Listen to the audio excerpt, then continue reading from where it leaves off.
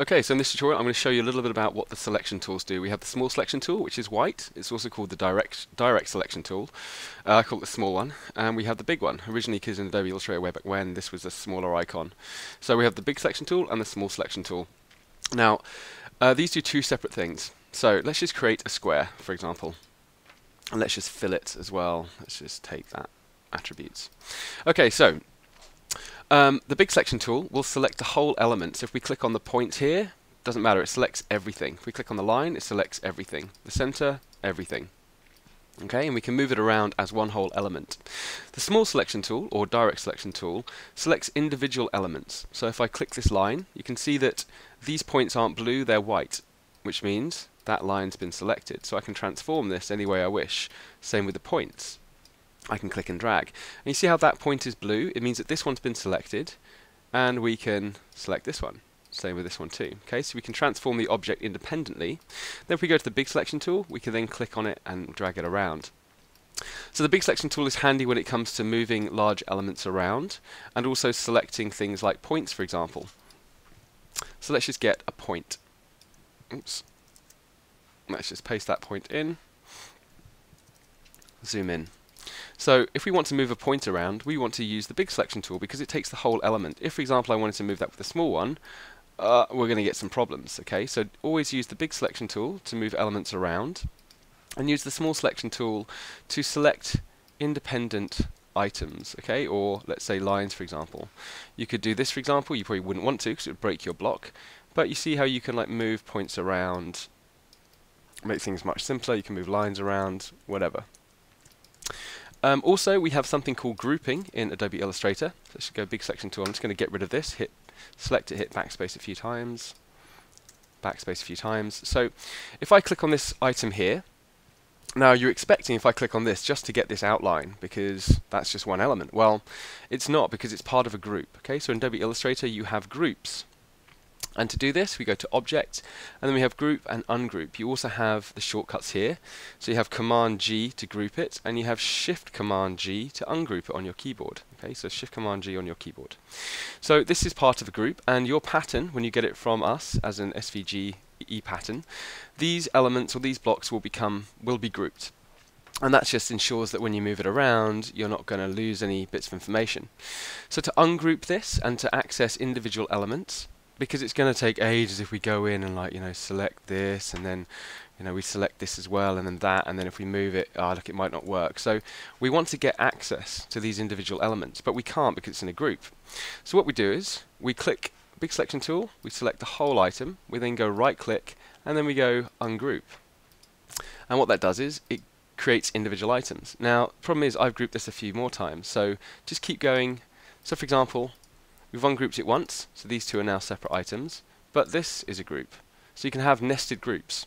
So let's just go right click, ungroup, and now, there you go, that should give us access to individual items of the pattern.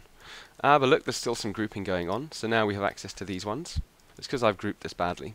So just click on the element once again, right click, ungroup, and now, there we go, we should have access to individual items in here. You see? So if I move this now, okay, it's all becoming quite a bit of a mess. So that's why we group items, okay? We want to ensure that this notch stays on that panel because that's how we match up our sleeve block. And we also want to make sure this bottom panel, which I've cut out in a previous tutorial, silly me, is also in that group. So you can basically use the big selection tool to select an item. Hold down the Shift key, you can add to that selection. If I were to just click and then click somewhere else, it wouldn't queue it up. So holding down the Shift key allows you to add up your selections, and then you can right click and then click group. So now that is a group, but once again, look, I'm missing bits. So let's go back. So let's just click on that element there, hold down the Shift key, click on the outline of our block, click on the lower outline, and let's click on this line, and this text here as well. And then we're just going to go right click and then group, and when we drag it away, we're maintaining. Okay, we're keeping all those points, these important bits of information, and we can get rid of all these redundant bits if we so decide to. Okay, so that's a way that you can basically edit your block using grouping. And then let's say, right, I want to move this back in now because I finished my block. Obviously, they're two separate elements. So big selection tool, click on this, hold down the Shift key, click on your block, maybe add the grain line, right click, group. Okay, and then now it's one big grouped item. Same with this one. We can right click, ungroup. What does that give us? Click on it again. Okay, so this one's in a different group nesting. So we want to basically group this outline and maybe these 2 points as well. So we can just click and drag over those 2 points, get the outline as well, and then hold down the shift key, click. Now, see, these are grouped. Just go object, ungroup, and then they're individual items. And maybe we want to ungroup these as well, for example. Yeah. And you can also go edit, undo, or Control Z on your keyboard, and that will go back through your actions, and Shift Control Z will go forward through your actions. Okay, so really important about grouping and ungrouping. Okay, just go group, and there we have it. Perfect. Yeah, it sometimes has some issues, but that's fine. Let's just file, save, and then close, file, open it back up again. If for some reason Adobe does group them for you without you wanting it to, then just simply save the document, close it down, and open it up again, and your existing groups will remain. I'm not sure why it does it. It's a glitch, and it's a bit of a pain. So once again, big selection tool, ungroup, ungroup. Maybe move the elements out that you don't want. Oops. And then you can basically group. Okay, really simple. It will take a little bit of time to get the hang of, but you know, just play around with it, have a little bit of a go. Also, when it comes to direct and or the big selection tool, if you click on this, you'll see you have some little arrows here, and this is basically free transform. That allows you to free transform your block, which is a really bad idea because you're going to break your block because it's no longer going to be the measurements that you originally asked for. So be careful not to do this when moving bits around, okay? If you hold down the shift key, it will constrain it, so it will lock it, okay? It will no longer be a free transform, it will expand and decrease.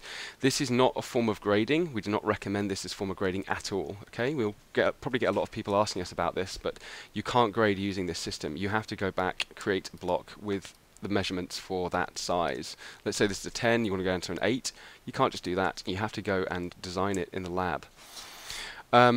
Also, so if you click on this and it's a group, you also, if you not on that point but hover away, you'll see a rotation, and clicking and dragging allows you to rotate that block. This is really handy when it comes to, let's say, you know, compressing or, you know, lining your pattern pieces up so they take up least space when it comes to printing. And you can move them around, you can also rotate them again, it's completely up to you. If you hold down the shift key, it will lock it to the horizontal, vertical and diagonal as well, which is really handy. Or free transform without holding down the shift key allows you just to do it free transform. Okay? Yeah, also you can select the whole thing here. You can then, you know, rotate, for example. You can lock it with the shift key to diagonal. And you can move them around. It's really, really helpful using these tools. What else? Okay, so the small selection tool. Yeah, so essentially you can't do that rotation or anything. It's just simply to select individual elements. You see that? You pick up individual aspects, elements, okay? I hope that makes sense. It's a little bit of a tricky one, which is probably why I've left it towards the end, but have a play with it. And also, if you have any comments or questions, please leave them in the comment section below in this tutorial, and we will try and answer them as best as possible.